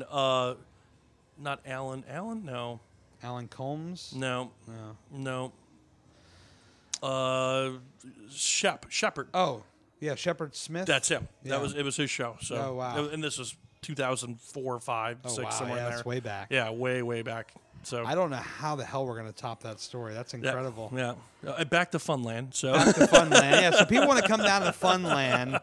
What what to expect? Well, I mean, it's gonna be a good time. You know, we have season passes, so if no kidding, season passes. Yeah, we started that last year, so we're like an amusement park. So why not? What's the current going rate for a season pass? Well, you can get the ride and play, which is just rides and attractions, and that's gonna be $69.99, and then you can go $99.99. That's gonna get you rides, attractions, and some video games. So like Halo, we played that. That's gonna be included with the. And so this is basically like 365 days. Yep, from the date of purchase. Wow. So and we're only closed on Thanksgiving and Christmas, so those are the only 2 days you're going to miss. No blackout dates, no nothing. Just come, have fun with us. So it's we always enjoy it. Tonight, Friday night, is a season pass holder night, so you'll see everybody with their lanyards walking around. We played laser tag. Yes, we did. And there's a whole bunch of season pass holders in there, like they knew who I was because we used to play laser tag in there with them. And Jean-Luc Picard, right? Jean-Luc, yes. Yeah, he's coming back. He's coming back. I didn't know you could program names in there. Well, and that's a thing. So, this is way more information than anybody needs to know. But when we first opened the arena 3 years ago. Clint, I'm sorry. I'm the king of sidebars. Like, people that have been listening to this podcast long enough, they know that we go all over the place. All over the place. They accept it by now. So, this is off the tangent of tangent. You're going to have to remind us to get back to laser tag. Okay. So, I have a podcast called In the Loop. Yes. I'm not Cheap on plug. it. Yeah, I'm not on it very often anymore because I'm always working here. Yes. But back in the day, the Blog Talk Radio days, we mentioned that briefly. We used to, in the chat room, when we were doing live shows, if we were off topic and the people didn't like it, their code word was watermelon. They would just start. You just start watermelon, and you were like, "Oh, we're off topic. We need to get back on topic." On board, and so we actually had a spin-off show called In the Loop Watermelon, where it was nothing about coasters, whatever we wanted to talk about, because we'd get off topic so often. But now we've known each other for 13 years, so off topic. There's no off topic anymore. Yeah. We know each other more than anybody should. And we see each other twice a year. Like when I go down to IAPA, we'll see each other briefly, and then maybe one other time a year they'll come up here. I'll go down there, and then it's just through the podcast. You should just record like remotely and have them splice it in later. Just say this is Clint's remote report. Well, it's what I should do. I got a nice Rode mic sitting up in my office that I can do stuff with, and I just never get a chance to. So but laser tag. So yes, laser tag. Back to laser tag. Yeah, we when we first got the system, we had a membership computer that you could buy a $5 card and use it in an RFID chip, and nobody did it. And so I said to the owner, well, we have season passes now. Yeah. What if the next round of season passes we buy RFID chip in the play card? Yeah. And then when people play, they'll be able to just have it for free. It's a free perk with your season pass. Yeah. And so I'm trying to pull up my season pass with one hand here.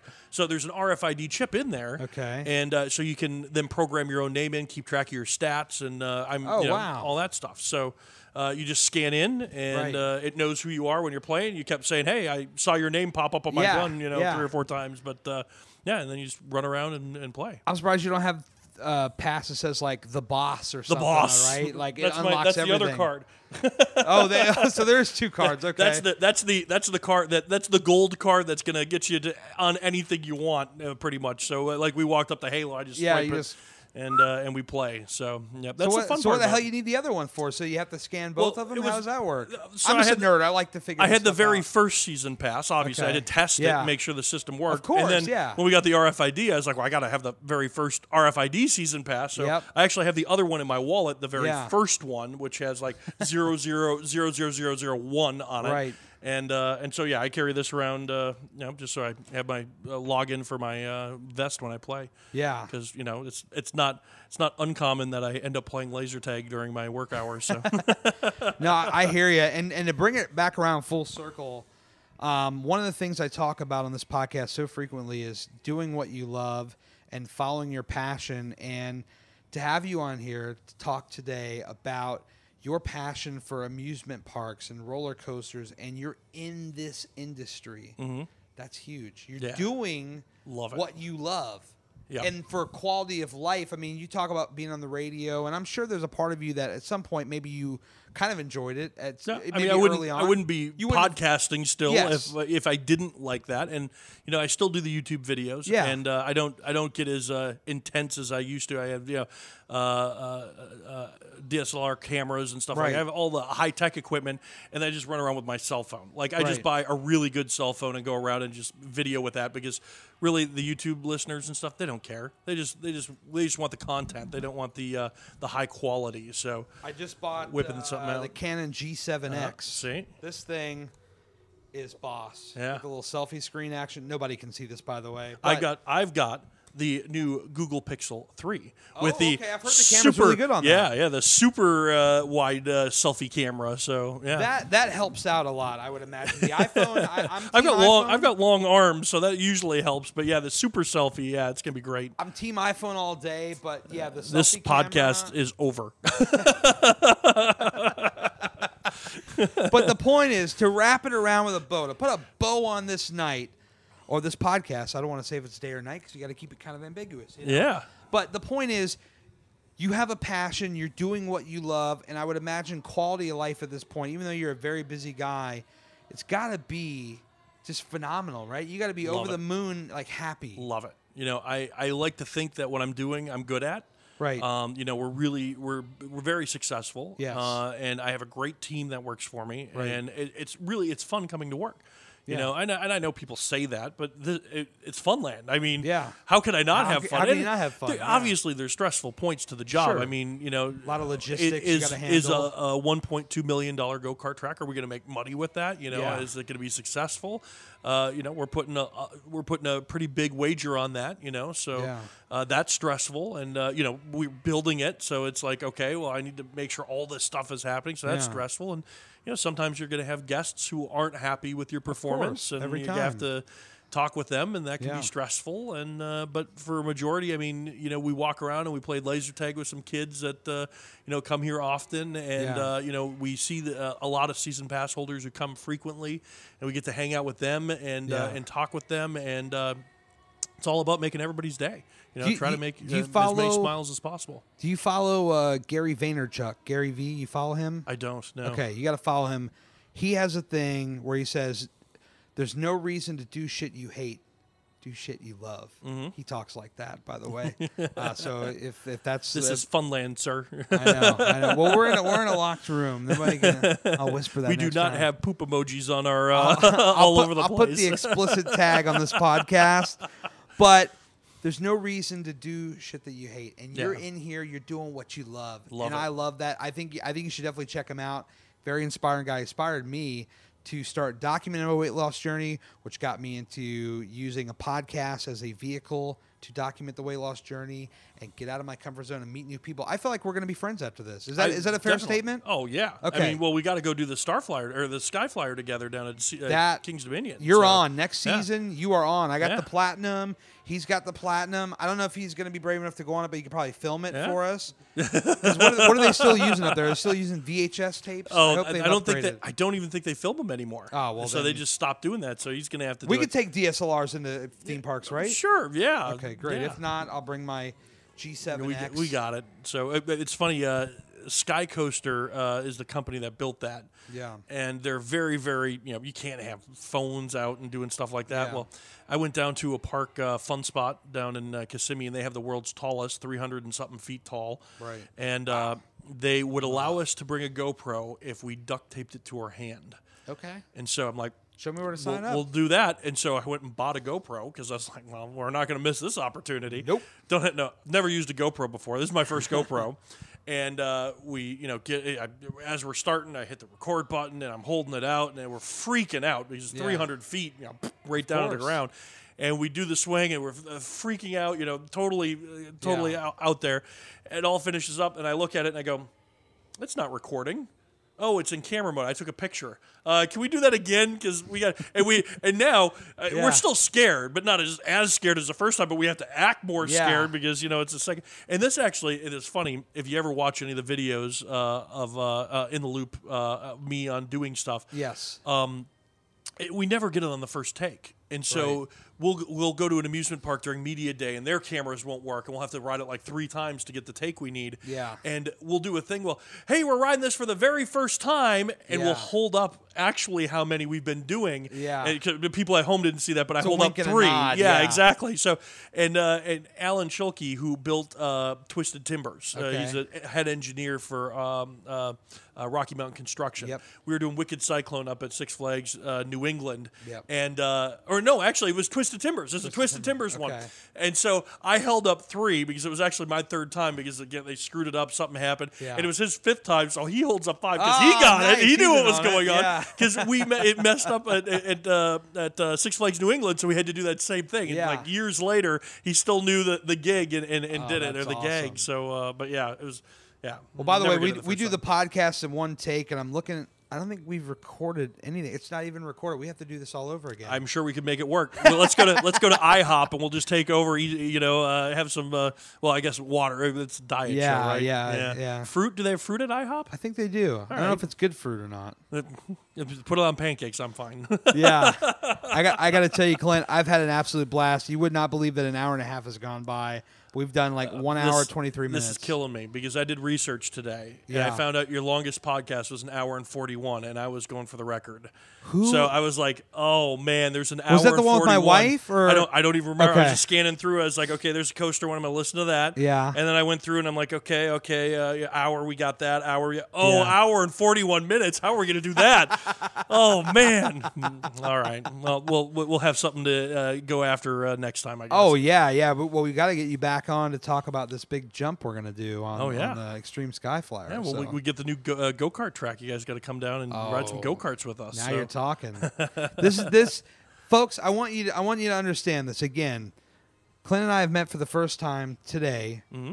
We just spent an hour and a half talking. We've actually been here for like 3 hours, but like we've never met. We've never talked. And this is why there's another great YouTube channel, and we might get to your hour and 43 here because Gary just goes off on sidebars. There's a YouTube channel. If you haven't checked them out, check them out. They're called Yes Theory. You talked about that in the Roller Coaster Podcast. Great. Yep. It's all about seeking discomfort, getting out of your comfort zone. And so for me to come in here and meet with a complete stranger on your turf and sit here and talk to you for an hour and a half, and I feel like I've probably known you for 10 years now at this point. We're practically family at this point now. Very similar interests. Exactly. And so I just would encourage people, this is the big punchline, the big gotcha moment at the end, to challenge yourself to try new things, to seek that discomfort, to borrow Yes Theory, because that is their line, but to try new things and be adventurous with it. And what you will find, like I found today, you make new friends, you spend 3 hours with somebody, you talk to them, you feel like you've known them for 10 years. Clint, I'm going to shake your hand. It was This awesome. has been so awesome. Thank you very much for stopping by. Thank you for having us. Really appreciate it. I feel like we've just had an incredible time, and I'm going to see how long I can drag out the outro and get to hour 40. Well, I had more stories. I could tell. Okay, so I'm sorry. No, tangent, you're fine. You're fine. So getting out of the comfort zone, this has not always been me. Okay. You know, Yeah. I in high school I was a very voted most nothing. Nobody was voting me anything. So you're very introverted.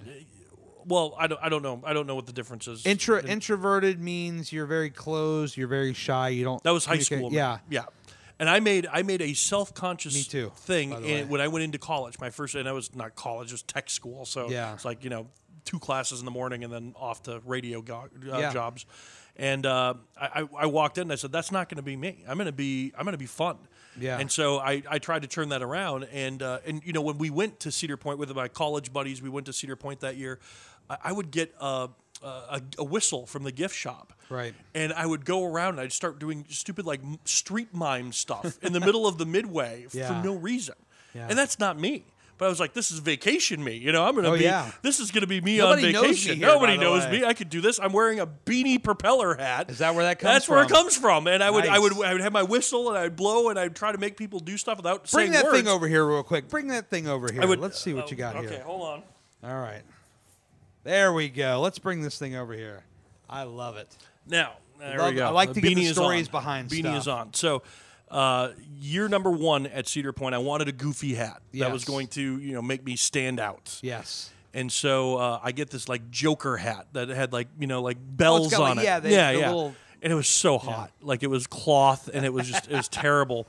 Yeah. And I have it still. It's hanging on my wall in my roller coaster shrine at my house. You have a roller coaster shrine. Yeah, it's a shrine. Do you have a YouTube video on that, by the way? I do somewhere. I had it in 3 different houses because over the years I have the groundbreaking shovel from Hypersonic. Yeah. I have pieces from coasters at Dollywood and all over the place. But yeah, my coaster shrine. The original beanie, which wasn't even a beanie, and then I have the original actual propeller beanie that I wore as well. And this is number 176. I've gone through so many.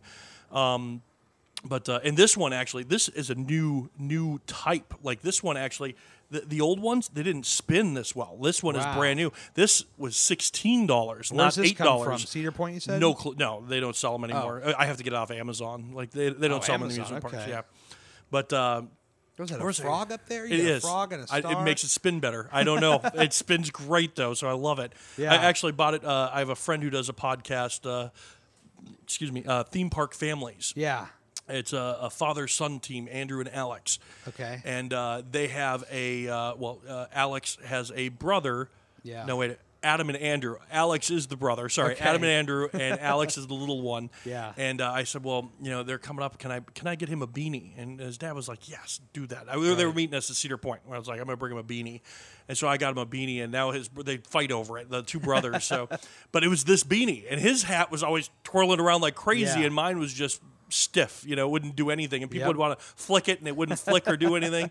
And so I was like, okay, well, I'm going to buy that one, and I got this, and it's more comfortable and everything. I love it.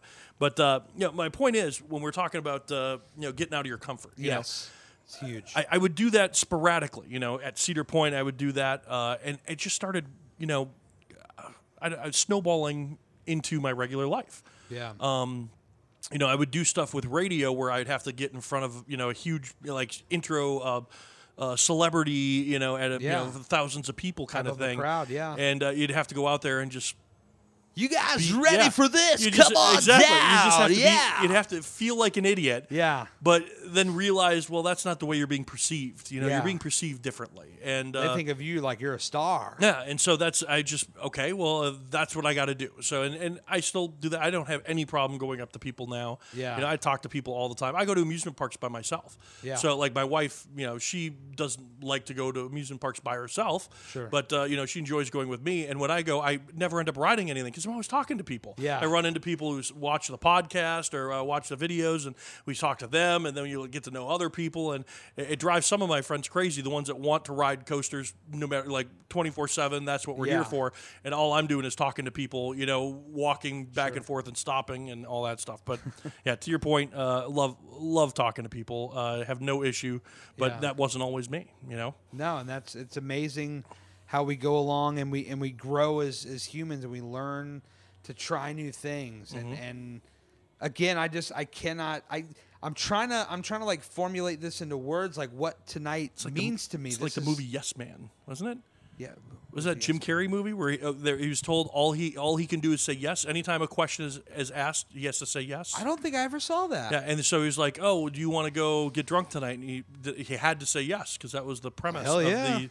Or I don't think that was part... it was a long time ago. But they were like, there's like a girl wanted to like go take him on a date, and everything she would ask, no matter how crazy it was, he would have to say yes. Oh, my God. Because that was the premise of whatever self-help seminar he went to, and it wasn't literal. You're not supposed to say yes to everything, but that's really what changed his life, was because he had to say yes to everything. So yeah, I'm gonna start saying yes more. I think. Yeah, and it's more positive, right? Yeah, I'm just trying to think like how to describe what this is, other than try different things, guys, because this is freaking wild, man. Yeah. What a crazy night. In a good way. I mean that in a good way. Well, what you can do to get your listeners more involved, and this is the plug for Funland now. Let's do it. You should have a listener meetup. Okay. Get people out of their comfort zone. We're all going to come, whether it's Funland or go to somewhere up in DC or wherever, somewhere, yeah. Go somewhere, and hey, listeners, let's get together and get you out of your comfort zone. I hear you, man. I hear you. So as we wrap up here, where do you want people to go? Tell them about the YouTube, the podcast. I know you said you're kind of not in the podcast full time anymore, but where do you want them to go? Tell them where to go. Sure. In the Loop Podcast is the website, and that's really just for the podcast. Like intheloop.com or intheloop.podcast.com. Okay. So, and that's, again, it's just, you're going to go there, and that's going to show you how to get to the In the Loop Podcast. And anything, anywhere you want to listen to it, In the Loop Podcast is what you're going to look up. All about roller coasters, news, a very, very nerdy kind of thing. But we also do videos. Our YouTube, is like, I don't know how many subscribers, but I think we just passed like 24 million views. So, but we've been doing it for 10 years, so it's like about time, Yeah, definitely. And we have a lot of content up there. I think we got like 3,000 videos now up there. Oh, that's awesome. Are you guys active on Instagram? A lot of the listeners here on Instagram. Yes, we have an In the Loop Instagram. Okay. A guy named Andrew runs it. Okay. And.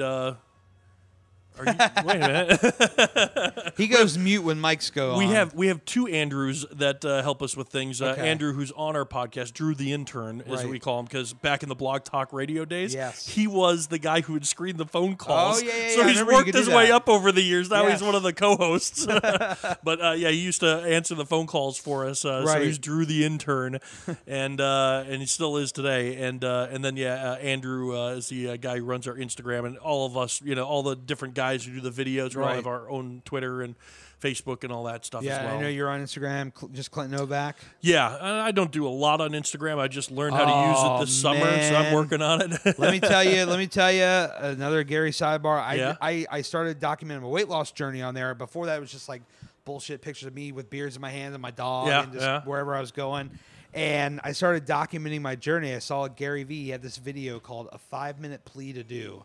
If you haven't seen this, I'm going to DM it to you. Well, actually, you haven't, because you said you haven't followed him. But it's called A 5-Minute Plea to Do. And it's like, don't be afraid to go out and try things and do things, create things, document over create, and all this stuff. And I saw this video. I got fired up. It really got me going. And so I started documenting my journey and started using hashtags and geotagging, like tagging locations, and people started to check out the page. That's awesome. And slowly but surely, you build up a community. So I got to tell you right now, Mr. Clint Novak, you got to get on that Instagram, because that's where the attention's at. My buddy Tawan Brown, everybody knows him as Tawan. I know him as TL. I don't know how it happened. But he is a video guy. He does our videos for FunLand. So if you see on air videos or commercial, whatever, he did it. And he's does like trips to Israel and does all these crazy videos.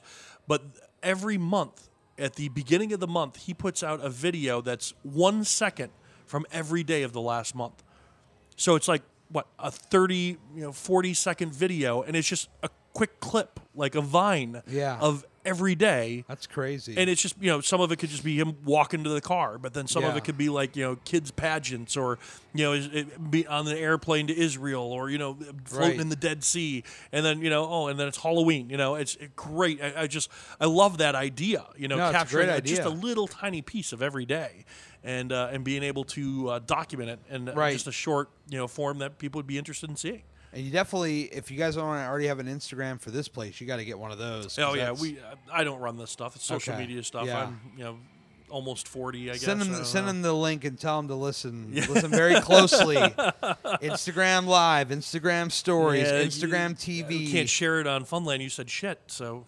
Oh, it's just out of the loop. But we can share it on In the Loop, because we say shit all the time. So tell them to listen privately, the social media people. But there's all these things, and this is what I've learned. It's like I have this journey that I share, but I use these tools to put the story out there, and in that, you meet cool people. Yes. And I get people on the podcast I've never talked to. We just start talking, and so that's how it works. And you use these tools to build community. And you build engagement, you bring people in, and you come together and you do cool things. But, the businesses, you use it for different things, not just to sell, like, buy my stuff. Mm-hmm. It's, come check out what we have going on, and let's build a community around it. Yeah, I think it would be really fun, if FunLand, and, I wish I had time to do this kind of stuff, but, we're just showing people having fun. We don't have to sell it. The selling part is people having fun. So just show... some kids running around playing laser tag and definitely. That kind of stuff. But we definitely have an Instagram. I'm sure it's like FunLand of Fredericksburg. Maybe I don't know. Something like that. I know our Facebook is changing to FunLand of Fredericksburg, because we actually changed our name from Central Park FunLand to FunLand of Fredericksburg. So we're in that transition right now. Okay. It's a new logo there. Are they changing Central Park name? Is that what's going on? No, Central Park is staying Central Park, but nobody knows what Central Park is. Oh, everybody who's in Virginia is a transplant from somewhere. Yeah. And so you say Central Park, you're like, oh, New York. Yeah. So. Nobody understands that, and this was here before Central Park was Central Park. Yeah. So they had the name because they knew this community was going to be Central Park, but we want to brand ourselves to the city of Fredericksburg. FunLand Fredericksburg, you know where we are. Central Park FunLand, you have no clue. You're like, oh, I don't know where that is. So FunLand of Fredericksburg, people are going to know. Whoever thought of that, give them a raise. I will give myself a raise. Oh, there you go. See, there it is right there. You got it, my man. I wish I had that kind of power. Well, dude, this has just been a blast, man. We're definitely going to do this again. And by the way, next season in King's Dominion, I want people to remember this podcast, because when like April, May, whenever we get the time comes around, we're gonna document this. What I do is do videos at amusement parks, and really all I do, I just grab my phone and we just walk around and do stuff and talk. And so we'll do that, and we'll throw it up on my YouTube page, and you'll do some stuff and throw it up on yours. And I know I grabbed some video of you kind of secretive while you were playing Hologate, so I'll send that to you guys too. I'll put it on Instagram. That'll be a blast. But yeah, next year I'm down. Let's do it, man. That sounds like a hell of an idea. Very good. Well, now I'll shake your hand again. One this more is the time. official wrapping up of the podcast. Thank you sidebars guys for listening. And if you want to share your story, all you got to do, folks, get in my DMs, hit me up on Instagram at Gary Cantrell, or hit me up garyspodcast@gmail.com. Love to hear your story, whether it's weight loss or anything, guys. This is all about sharing your story. I love to hear other people's stories and not just sharing necessarily my own stuff. I like to mix it all around. So with that being said, thank you guys so much for listening, and we'll catch you next time. Let me tell you about hardworkalwayswins.com. It's more than just a clothing line. It is my mantra. I speak it, I wear it, I live it, and I want you to do the same. Head over to the website right now. We have shirts, we have tank tops, we have hoodies. It is getting cold outside, folks. I walked out my door, it's like 30 degrees today. We got hats, beanie caps, phone cases. We got it all. I want to motivate you. I want to inspire you. We got the brand new I Am Worth the Fight. Are you worth the fight? Hell yeah, you're worth the fight. We got the brand new I Am Worth the Fight t-shirts, tank tops in the store right now. We got the brand new Hard Work Always Wins champion hoodies and a whole lot more. Head over to hardworkalwayswins.com and don't forget to input the code podcast at checkout, because I'm taking 10% off your very first order. How about that? Join my squad, which is the Hard Work Squad, today. And don't forget, when you get your merch in the mail, tag me at Gary Cantrell, tag at Hard Work Always Wins, and we're going to shout you out and let everyone know that you are cooler than them because you're in the Hard Work Squad. Join today.